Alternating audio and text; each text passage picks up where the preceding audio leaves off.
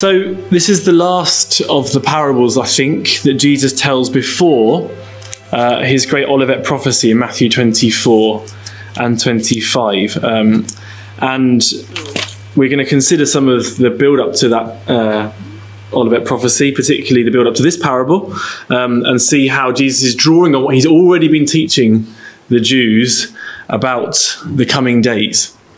You remember that he's already cursed the fig tree because it had no fruit, and he's saying to the disciples in that about Israel, isn't he? Bringing forth no fruit.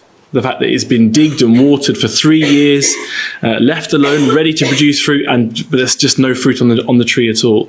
And so now Jesus curses a real fig tree to show the disciples that's what's going to happen to this faithless nation who haven't produced fruit for God. And we're going to consider the parable of the vineyard as well, and then we're going to think about this parable, particularly the parable of the marriage of the king's son. And we'll see how it develops some of these themes and broadens some of those themes in a wider way. So this evening we're going to think about the context, as we said. We're going to think about who's who, particularly the king and his son and the servants, and what it means to be bidden to the wedding. Why does it use that word? And then we'll think particularly about the servants and who they represent in this parable.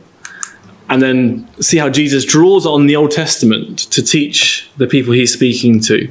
They are familiar with the Old Testament. Matthew is a gospel written for people who are familiar with the Old Testament, isn't it? The number of Old Testament scriptures which are fulfilled in Matthew, but not spoken of in other Gospels. It's written to the Jews who are familiar with the Old Testament, and Jesus would be using this language here to get the people to think about what they know of what happened in the Old Testament. And then we're going to think about the call of the Gentiles as well, which is so clearly evident in the end of this parable.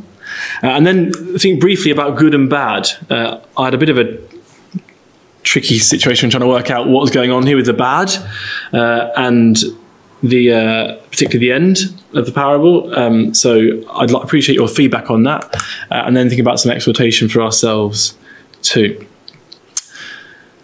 So, who is Jesus speaking to when he speaks this parable? Well, if you look at the end of chapter 21, it says, doesn't it, verse 45, when the chief priests and Pharisees had heard his parables, they perceived that he spake of them. And when they sought to lay hands on him, they feared the multitude because they took him for a prophet. And Jesus answered and spake unto them again by parables. So Jesus is speaking to the Pharisees here, isn't he? The chief priests as well. And you can see in verse 15 at the end of this parable, again, the Pharisees are enraged by what they hear in this parable, aren't they? They then went, the Pharisees, and took counsel how they might entangle him in his talk. So the Pharisees again interpret this parable as being about them, and they need to react to what Jesus has said. And of course, they don't react in the right way, do they? They don't react in faith. Rather, they try to kill him for what he said. And if we go through the parable that's just been told by the Lord Jesus Christ, we see these things coming out, don't we? He sent servants. This is the Lord of the vineyard, isn't it? Who has this vineyard and goes off into a far country and leaves it to his servants and to husbandmen to produce the fruit. And he sent servants, it says, and they don't give any fruit, do they, to the servants? Instead, they took one and beat one and killed another and stoned another. So he sends more servants, and they do the same thing to them, don't they? And then he sends his son. They'll reverence my son, surely. But they don't. They say, come, this is the heir. Let us kill him and seize the inheritance for ourselves. And they throw him out the vineyard, don't they? And kill him. And Jesus asks the Pharisees, what will the Lord of the vineyard do to those husbandmen who mistreated his son so awfully? And they answer the question, don't they? With their own mouths, they judge themselves, and they say, he will miserably destroy those wicked husbandmen and let the vineyard out to other husbandmen who will render him fruits in their season. So they recognize, don't they, what will happen to the people who kill this son. And they, at the end of the parable, perceive that he spoke of them. They realise, don't they? Jesus is very pointedly teaching the Pharisees about what they will do to him, the son of the Lord of the vineyard. But Jesus repeats these themes very strongly, almost word for word, in some cases, in the parable we've just read, doesn't he? Because, again, the king sends forth his servants twice, and the people he's sending them to take his servants and entreated them spitefully and slew them. Those are all the same words in bold there on the screen. And the response of the king is the same as the Lord of the vineyard. He sent forth his armies and destroyed those murderers and burned up their cities.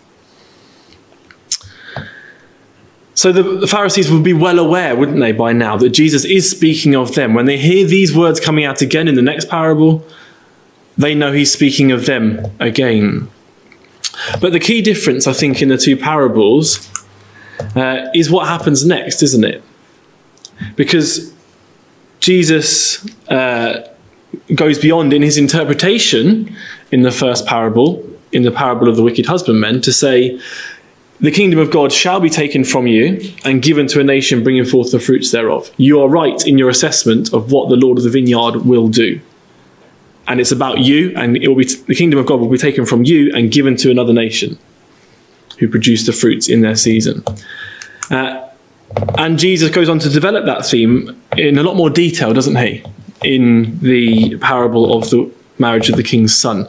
So from verse 8 to 10, we get a lot more detail given in parabolic language about the way this nation, a nation who were not called originally, will be called in order to inherit the things which were given to the people who rejected it in the first place. You can see that sort of shared ideas there, can't you? The words aren't exactly the same, but those who were bidden were not worthy. The first people who were invited, called to the marriage, were not worthy of it, were they?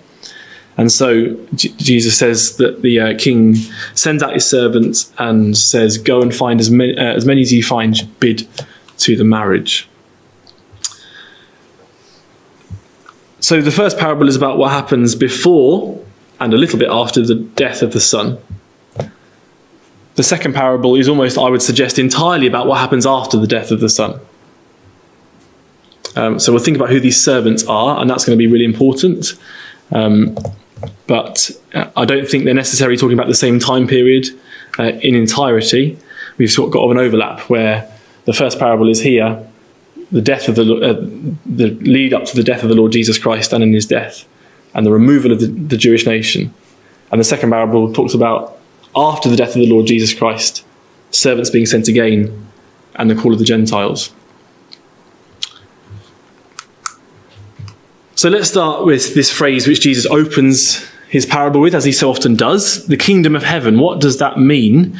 Our first instinct is to say, well, it's the kingdom of God, isn't it? The 1,000-year rule of the Lord Jesus Christ on the earth. But it's not always describing that, is it?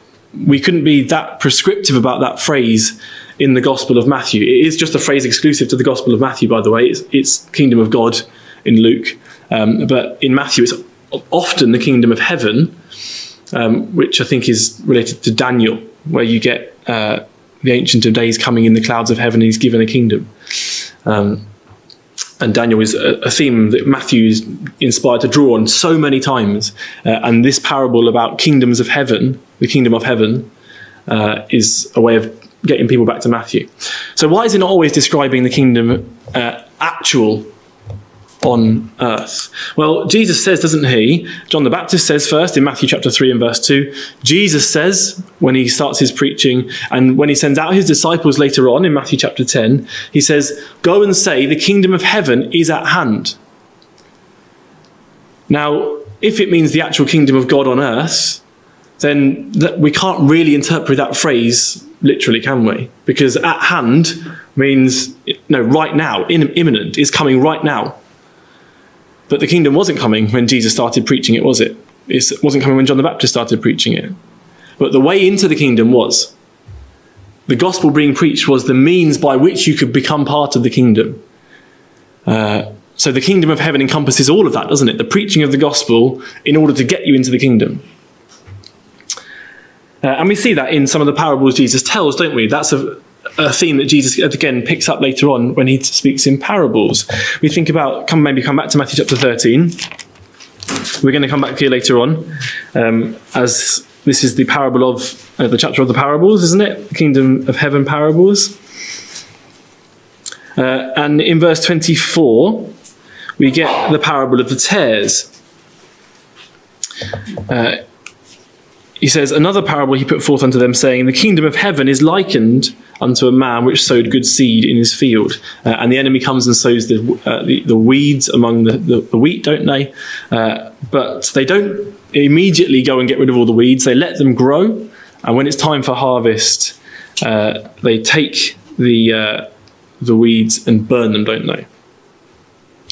And the wheat grows up. We're going to see that theme coming out here in Matthew 22 as well. I suggest that's about the judgment upon the first century Jews. It says, doesn't it? Is that here? I don't think it is in this one, actually. No, it is here. It is verse 40. Jesus interprets this parable, doesn't he? And he says, the field is the world, verse 38, the good seed are the children of the kingdom, but the tares are the children of the wicked one. The enemy that sowed them is the devil. The harvest is the end of the world. And when we compare that phrase with other uses of that phrase in Scripture, we find it is used to describe the end of the Jewish age. This isn't the end of the world as in the end of the kingdom of men and the start of the kingdom of God at the return of the Lord Jesus Christ. Hebrews chapter 9 and verse 26, I think, says that Jesus appeared once in the end of the world to put away sin by the sacrifice of himself. So Hebrews describes the end of the world, or the end of the age, as the time when Jesus died. The end of the age of Jewish worship at the temple, the sacrifice period, which was taken away when the Lord Jesus Christ died. The end of the age is describing the Jewish age as outlined, for example, in Daniel chapter 9, which we'll come back to later on, the 70 weeks prophecy, where at the end of that prophecy, the sacrifice and the oblation are taken away, aren't they? That was the end of the age. We find it used to describe treasure hidden in a field over in a couple of parables later, in verse 44, which a man finds and goes and sells all that he has and buys the field because of the joy that he's got. That's describing finding the gospel, isn't it, and hearing about it, and then giving everything you have in order to get the hope of the kingdom and be a part of it. So that's a whole period, isn't it? It's not just the kingdom of God, it's the man's response to that, preaching of the gospel, and then the kingdom as well. And the same with the merchantman who has pearls of a good price that he finds. So sometimes this phrase is used to describe the preaching of the gospel and judgment as a result of believing it or not believing it, receiving the reward or the judgment of God in your response to that. It's not exclusively the kingdom of God, is it? And Jesus is going to use it in that way here when he speaks about the marriage of the king's son. We're going to see it's the preaching of the gospel and also judgment for those who receive it or don't receive it as God sees fit. So then come back please to Matthew 22. We read, don't we, the start of the parable in verse 2. The kingdom of heaven is like unto a certain king, which made a marriage for his son. So we instantly introduced the two characters, aren't we? The king and his son. So who is the king then? If we could turn some of these verses up, that would be really helpful. The actual verse will be on the screen, but we're trying to look in the context of why it's used in these verses. So Psalm 47, please. I mean, this seems obvious in a way, doesn't it? It doesn't take much interpreting to realise that the king is God and his son is the Lord Jesus Christ. But why is he called the king? So Psalm 47 and verse 2. says in verse 1, "O clap your hands, all ye people, shout unto God with the voice of triumph. For Yahweh Most High is terrible. He is a great king over all the earth. He shall subdue people under his feet, and the nation and under us, and the nations under his feet are our feet." Down in verse 7, "For God is the king of all the earth. Sing ye praises with understanding." Verse 8, "God reigneth over the heathen." So when it describes God as the king, it's not just that he is the king of the Jews. He is the king over all the earth, isn't he? All nations are now under God's rule. Come over, please, to Psalm 145. These are words that we sing, aren't they? So we're familiar with certainly the opening verses of Psalm 145.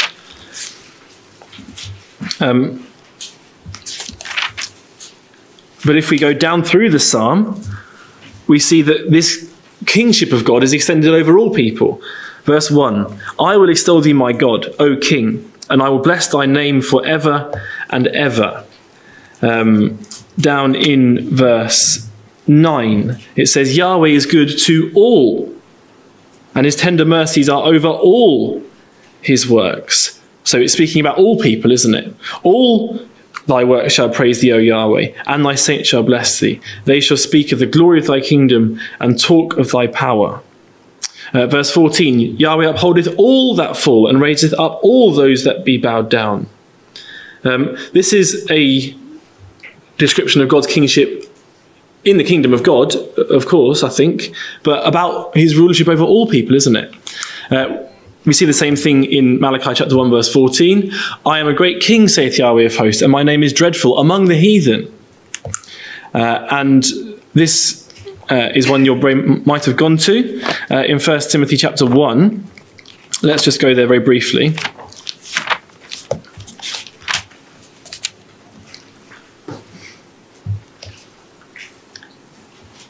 So 1 Timothy chapter 1, verse 17. He says, "Now unto the King eternal, immortal, invisible, the only wise God, our Saviour, be honour and glory forever and ever. Amen." And what Paul is speaking about here is the way that he has been called to be an apostle, isn't it? He's been counted faithful in being put into the ministry to preach the gospel, even though he was a persecutor and injurious before. And he's the apostle to the Gentiles, isn't he? So all those who heard the gospel from Paul were mostly Gentiles, weren't they? He is a pattern to all of those who would follow after. So this is the preaching of the gospel to the Gentiles again. And God is called the king in that context.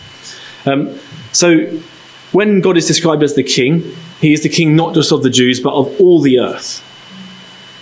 And that's the theme that we're going to see repeated throughout this parable. So who is the king's son then? Well, it is the Lord Jesus Christ, isn't it? He is the Son of God.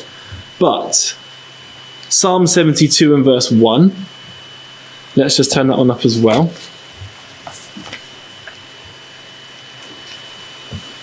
When it says he's the king's son, God, of course, is the king. But the way the scripture uses that phrase, the king's son, is used to describe not only the Son of God, but the son of David. David is the king, isn't he? And the Lord Jesus Christ, as his descendant, is his son. So verse 1, "Give the king thy judgments, O God, and thy righteousness unto the king's son." And this is a psalm, isn't it, about the kingdom of God, this beautiful psalm about the Lord Jesus Christ ruling between the river from sea to sea and from the river to the ends of the earth. But then all the nations come, don't they, and offer their gifts to God, to the Lord Jesus Christ in verse 9, 10 and 11. They all come, all kings bow down before him, all nations serve him. So this is the psalm of the Son of God, but also the Son of David, ruling over Jew and Gentile alike, when they do respond faithfully to his words. Finally, come over please to Revelation 19. Here is the marriage that's spoken of. Again, the kingdom of God is established. Revelation 19 is describing that time, isn't it? And verse 6 says, I heard, as it were, the voice of a great multitude, and the voice as the voice of many waters, and the voice of many thundering, saying, Hallelujah, for the Lord God omnipotent reigneth, or is king. It's the same, basically the same way. It's the verb form of the word king. So God is the king. He is reigning as king. Let us be glad and rejoice and give honour to him, for the marriage of the Lamb is come, and his wife hath made herself ready. So this is describing, isn't it, the time when the bride is joined to the Son, and she has this garment clean and white, which is the righteousness of saints, and they are joined together at this supper. Verse 9, blessed are they which are called to the marriage supper of the Lamb. That is what is in prospect here in this parable. So then, come back please to Matthew 22. Because the emphasis throughout this parable is on the king. It's God's response that is being emphasized here. The last time we get mention of the Son is in verse 2. That's the first and last time that the Son is mentioned. The focus is on God and how God acts as a response to the people who do not accept the invitation. So verse 2, it says the certain king, and it's verse 7, isn't it? The king heard about their response and how they killed his servants, and then act to burn the city. Verse 11, the king came in to see the guests. And verse 13, the king said to the servants, bind him hand and foot and take him away. So the emphasis is on God and how he judges these situations.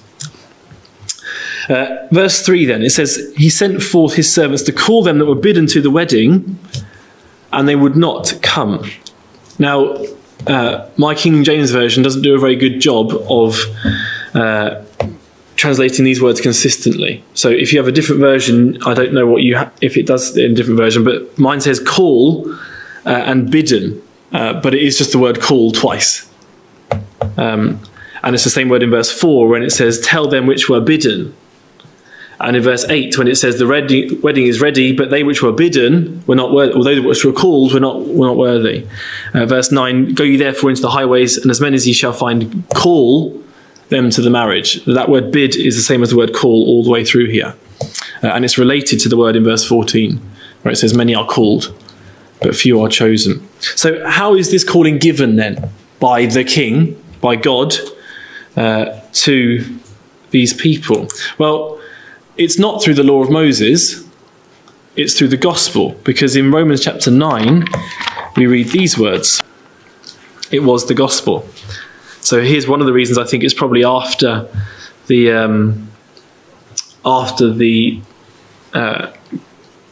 it's not focusing on the Old Testament Jews, it's focusing on the New Testament Jews and their response to Christ and the gospel that his apostles preached. So verse 11 of Romans 9, speaking about who really is Israel. Is it just those who are natural Jews, or is it those who respond to the gospel in faith? He says in verse 11 about the children of Rebekah, that is Jacob and Esau, the children not being yet born, neither having done any good or evil, that the purpose of God according to election might stand. That's the word chosen later on in the parable. Not of works, but of him that calleth. So it's not about works, the works of the law, which the Jews in Romans are so keen to keep, aren't they? It's about God calling, the gospel, which is given to call the people to God. And 2 Thessalonians 2 shows us exactly that. It is the gospel.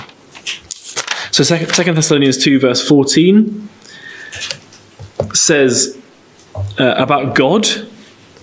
It says in verse 13, God from the beginning has chosen you to salvation. That's that word again. We've seen it at the end of the parable. Many are called, but few are chosen. God has chosen you to salvation through sanctification of the Spirit and belief of the truth, whereunto he called you by our gospel, to the obtaining of the glory of the Lord Jesus Christ. So the gospel is what called these people in the parable.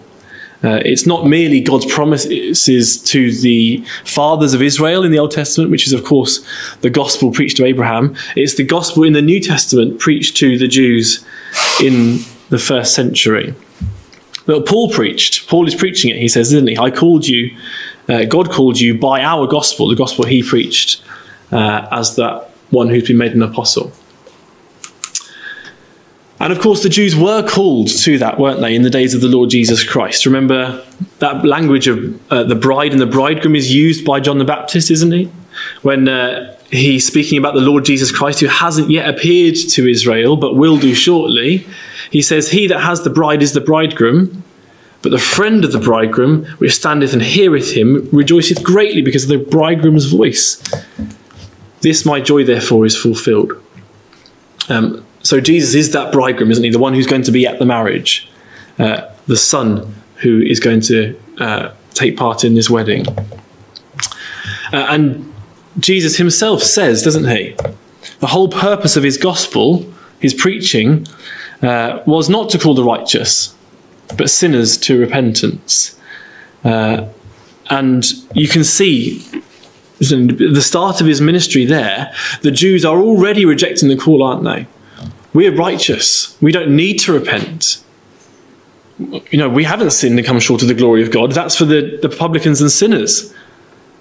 They need your preaching. We don't need your preaching because we're already righteous. But Jesus said, I didn't come to call the righteous.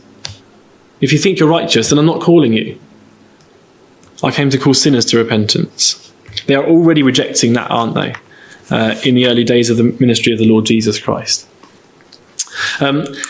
And that really telling phrase is given at the end of the verse in the parable in verse 3, isn't it? And they would not. Call them who were bidden. They've been asked to come, but they do not want to. And in chapter 23 and verse 37, the interpretation is given to us by the Lord later on, isn't it? When he looks at Jerusalem and he weeps over it because of the way they did not respond to the gospel which he preached to them. He says, verse 37 of Matthew 23, O Jerusalem, Jerusalem, thou that killest the prophets and stonest them which are sent unto thee. How often would I have gathered thy children together, even as a hen gathereth her chickens under her wings, and ye would not. You didn't want it when I was there to comfort and protect you with the wings of this hen, to cover you over and deliver you. You didn't want it. It's Jerusalem, isn't it? And the Jews who live there, who these people are in parable. Those who are called but reject it are the Jews of Jerusalem in the first century. So, verse 4, again he sent forth other servants, saying, tell them which were bidden, behold, I have prepared my dinner. My oxen and my fatlings are killed. There's that marriage supper language that we saw in Revelation. And all things are ready. Come unto the marriage. So again, the call goes out again, doesn't it? It's not that they rejected Jesus and therefore that was it. There was no more calling. They were called again by this second calling. So who are these second who are the people who give this second calling then? Who are the servants here who are sent out? Well, the servants are the prophets, aren't they? You know these words well from Amos. Surely the Lord Yahweh will do nothing but that he revealeth his secret unto his servants, the prophets. His servants. They are God's servants, aren't they? To go and speak God's word. The servants, the prophets. And they are sent by God. Again, that language is used. Like it says here, doesn't it? He sent forth other servants. He sent prophets to them to bring them again to Yahweh, but they would not give ear.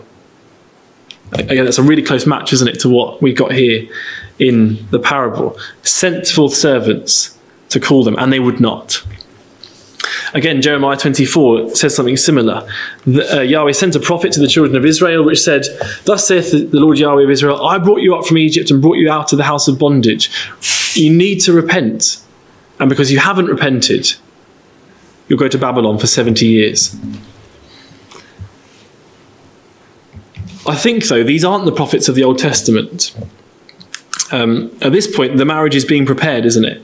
The king's son, it seems, is ready for the marriage. And he just needs the guests to come. So it seems as if Jesus has been slain and then raised to life again. That's what the first parable dealt with in chapter 21. I think this is the next stage, and that these are New Testament prophets sent firstly to the Jews in these opening verses here, and then to the Gentiles in verses 8 to 10. And if you come over to Acts 13, we see this language is used, don't we? And it's no surprise that the primary prophet who is used to do this teaching is Paul and Barnabas, but mainly Paul. So Acts 13 verse 1, there were in the ecclesia that was at Antioch, so Gentile territory now, certain prophets and teachers as Barnabas and Simeon that was called Niger, and Lucius of Cyrene and Manaen, which had been brought up with Herod the Tetrarch and Saul. So these are prophets, aren't they? New Testament prophets. And sometimes we don't give enough consideration to the work of the prophets in the first century ecclesia who are there speaking God's word as it's revealed to them at that time. It says they ministered to the Lord and fasted. That word ministered is like the word servant. So they are the servants, aren't they? They are ministering to the Lord. And fasted. The Holy Spirit said, separate me Barnabas and Saul for the work whereunto I have called them. And the work that they have to go on to do is to go to speak to the synagogues. Later on in Acts 13, you can read that from verse 14 onwards. They go to the synagogue in Antioch in Pisidia and speak. And most of the Jews reject it, don't they? Verse 45, most of them are filled with envy. And they contradict and blaspheme the things which are spoken of by Paul. And Paul has to say to them, beware, beware, because the work is coming, a work which you will not believe unless a man declares it to you. So the first century prophets, like Paul, were the ones who went out and spoke the word, firstly to the Jews. And you can see that through Paul's first missionary journey all the way through. He always goes into the synagogue, doesn't he? As his manner was, is the phrase. That's the way he preaches. He goes to the synagogue first, speaks to the Jews, and when they reject it, he goes to the Gentiles. So these Jews are still being called, even after the death and resurrection of the Lord Jesus Christ. They are still being called by the gospel preached by Paul. And when they reject it, and they would not, Paul turns to the Gentiles. So then, come back please to Matthew 22. Because these first century Jews are acting like their forefathers who lived hundreds of years before. We've seen that quote from Jeremiah already, haven't we? Where Jeremiah is saying, God has sent prophets to you, and you would not hearken to them. And particularly this language here that we've read in verse 3 about the servants, and then verse 6 and 7 about how they treat the servants, and then the king's judgment upon them, is very heavily based upon the Old Testament. So we've read verse 3 and 4, haven't we? Verse 6 says, the remnant took his servants and entreated them spitefully and slew them. But when the king heard thereof, he was wroth. And he sent forth his armies and destroyed those murderers and burned up their city. So let's turn up, please, 2 Chronicles chapter 36. Remember, these are Pharisees and chief priests who would be so familiar with these words, wouldn't they?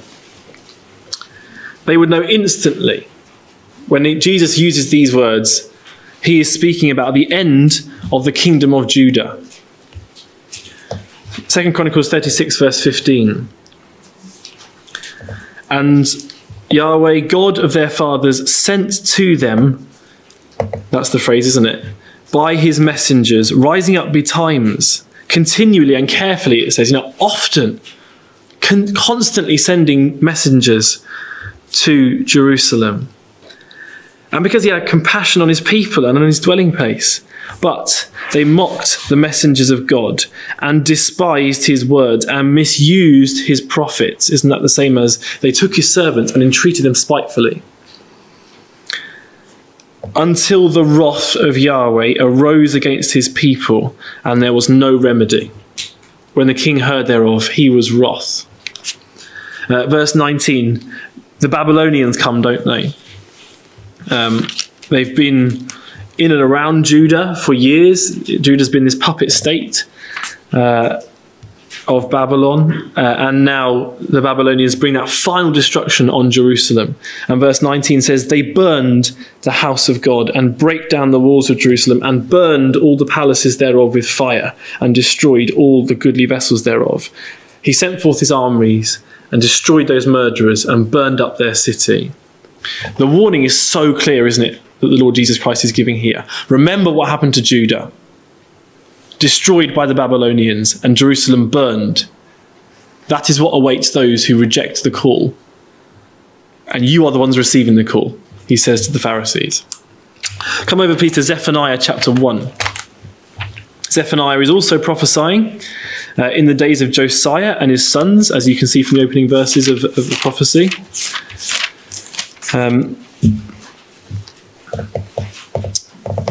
So in the days of Josiah, Zephaniah prophesies like this in verse 7. This is Judah and Jerusalem who are full of idolatry, worshipping Baal and Malcolm, you know, the one where you make your children pass through the fire. Molech, that's Malcolm. So verse 7 says, hold thy peace at the presence of the Lord Yahweh, for the day of Yahweh is at hand, for the Yahweh hath prepared a sacrifice. He hath bid his guests. That's the king saying, isn't it? Behold, I've prepared my dinner. Call those who are bidden to the marriage. And they would not. And verse 18, again, uses this language of wrath and fire, doesn't it? So speaking about the destruction that's coming on Jerusalem, this great day of Yahweh, as it says in verse 14, it says, verse 18, neither their silver nor their gold shall be able to deliver them in the day of Yahweh's wrath. The king was wrath. But the whole land shall be devoured by the fire of his jealousy, for he shall make even a speedy riddance of all them that dwell in the land. So it's not just Jerusalem destroyed and burned, is it? It's carried away captive by these Gentiles. Again, what the Lord Jesus Christ will go on to speak about in the Olivet prophecy. Jerusalem trodden down of the Gentiles, them led in captivity into all nations until the times of the Gentiles be fulfilled. One last one. Come over, please, to Daniel chapter 9, which we looked at. We referred to briefly earlier. This is the 70 weeks prophecy, describing the end of the Jewish age, the end of the world, as Jesus called it in Matthew 13 in his parables there. So Daniel chapter 9, we have, don't we, the death of the Lord Jesus Christ in verse 26. After 62 weeks shall Messiah be cut off, but not for himself. And the people of the prince shall come, and the people of the prince that shall come shall destroy the city and the sanctuary, Jerusalem and its temple. And the end thereof shall be with a flood, and unto the end of the war desolations are determined. So we've got the end there, haven't we? That phrase that Jesus uses, the end of the age. And here we've got the people of the prince. Well, that was the Roman army, wasn't it, that came to destroy Jerusalem after the days of the Lord Jesus Christ. Yet here they're called the people of the prince. The prince being Messiah, the prince himself. They're the armies that the Lord Jesus Christ himself sent to Jerusalem to destroy them. He being the one who is controlling all world events, all things being given into his hand, all principalities and powers, angels and dominions being subject to him. He sends the people to destroy the city. Just as it says here, he sent forth his armies, God. These are God's instruments, aren't they, to bring judgment upon his people, and burned up their city. And that's exactly what happened, isn't it? After a generation or so after the Lord Jesus Christ's resurrection. Remember, he said, didn't he? This generation shall not pass. And that's a phrase that's always used about the Pharisees. This generation. A generation later, 40 years later, Jerusalem is burned by the Romans under General Titus. who's later to become the emperor, Titus. And Jesus calls them his armies, doesn't he? They are the people of the prince who do this. And that shouldn't be a surprise or something to sort of shy away from, because that's always been the way that these things have been described. When God brings Gentile armies to bring destruction upon his people, they are his armies. So in Joel we read, Yahweh shall utter his voice before his army, about the Babylonians who are coming. And we've read, haven't we, the people of the prince shall come and destroy the city and the sanctuary. That's about the Romans. So this phrase here, his armies, was perfectly fulfilled in what the Roman army did to Jerusalem when they burned the temple and pretty much razed Jerusalem to the ground. Josephus says you would never have guessed that someone lived there. So complete was the destruction of the city. So the Jews were called, but they would not. So then, Matthew 22, verse 8, he said to his servants, the wedding is ready, but they which were bidden were not worthy. Go ye therefore into the highways, and as many as ye shall find bid to the marriage. So those servants went out into the highways and gathered together all as many as they found, both bad and good, and the wedding was furnished with guests. Now, it's worth noting, which I found a little bit tricky to get my head around, that this parable isn't in strict time order. Because the call to the Gentiles, delivered by the apostles, the servants, the prophets in the New Testament, comes in time order before AD 70, doesn't it? The apostles are preaching AD 44-ish. That's Paul's first missionary journey, it seems. And the destruction of Jerusalem, which is described here in verse 7 in the parable, is, again, some 30 years later. So the parable isn't in strict time order. But that does match the pattern we see elsewhere. So this is the same order as the Olivet prophecy, which verse 27 to 30 of Matthew 24, describing the lightning coming out of the west and the eagle, the Roman eagle coming, and then the sign of the Son of Man in heaven, which I believe is the Roman armies coming to destroy Jerusalem.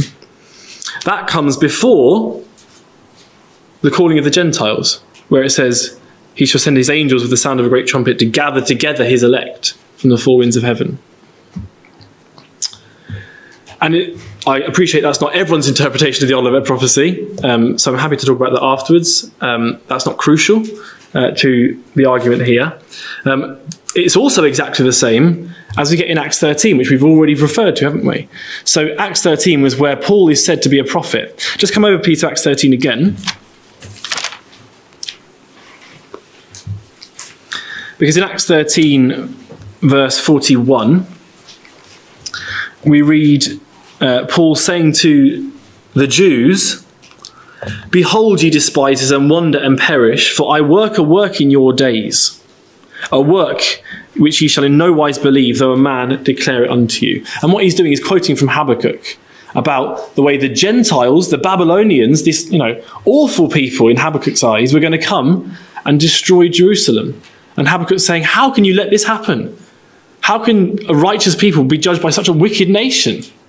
And God says, well, it's coming. Believe what I'm saying, or perish. So he speaks about the potential judgment upon the Jews by the Gentile nations here in verse 41. And then he says that they're going to go to the Gentiles. So particularly when he says in verse 46, it was necessary that the word of God should be first spoken to you, but seeing ye put it from yourselves and judge yourselves unworthy of everlasting life, lo, we turn to the Gentiles. To the Jew first, then to the Greek. But that word unworthy is what we get here in the parable. They which were bidden were not worthy, says the king. And now Paul makes the same assessment of them. You are not worthy because you have not accepted the teaching of the gospel. The judgment about AD 70 comes first. Then the preaching goes to the Gentiles because of the Jews' unworthiness. It's exactly the same pattern as the parable, isn't it? So, my question was then, who are the bad in the wedding? And I'm still not quite there with it, so I would appreciate some help. Verse 11 says, the king came in to see the guests, and that's my tricky section. The wedding describes the gospel being preached and then the kingdom of God as well. But when the king comes in, that sounds like, the kingdom of God is established, doesn't it, on the earth? So how are they bad there in that situation?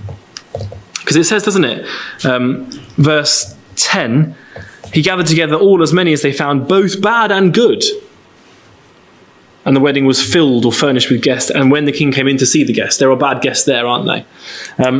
Well, I think the bad, you probably got this here way ahead of me anyway, but the bad are those who are in verse 11 to 14, those who have no wedding garment.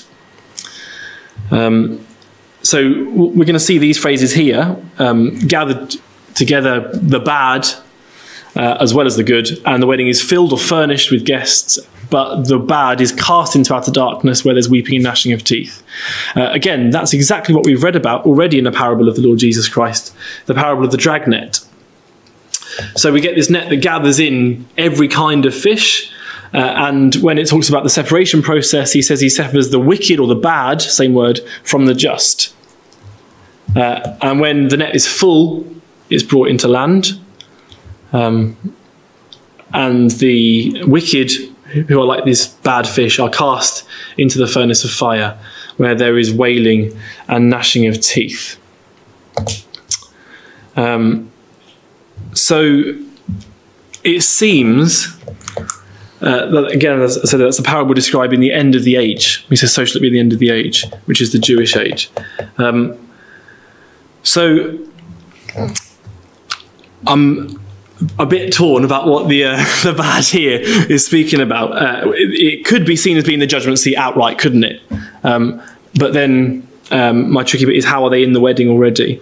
So if you do have any comments on that, I would really appreciate it. Let's finally then think about some exhortation for ourselves. I've suggested there, it's a suggestion, that the judgment process, which was enacted in AD 70 when the Jews were rooted out and Jerusalem was burned, and the influence of Judaism on Christianity was significantly lessened. Those who were following Paul around persecuting him were no longer doing so. There was no temple to try and uphold, was there? There was no law of Moses to be kept because the temple had been burned. So those fish were moved and gathered out of the way, and there was only the good left. That will be repeated at the judgment seat. It's not the same thing, but the similar process takes place. So then, what is our exhortation from this then? Well, the lesson Jesus says at the end is, many are called, but few are chosen. And it's telling, isn't it, that all the wedding guests have responded to the call. They've heard it and responded to it. They're all gathered in. And this word for garment is the word for put on here. As many as have been baptized into Christ have put on Christ. So it seems, I'd suggest at some point, that all the people who are in this wedding had been baptized, or had responded to the gospel at least. They put on Christ. They had a wedding garment at some stage. And yet, when this one person comes to the wedding, he hasn't got it, has he? He hasn't brought it at all. And again, it's like Zephaniah, where those who are clothed with strange apparel are punished. Those who are associated with idolatry. That's what the strange apparel is used to describe there. Those who are clothing themselves in black garments to worship a false god, rather than the white garments of the high priests and the Levites.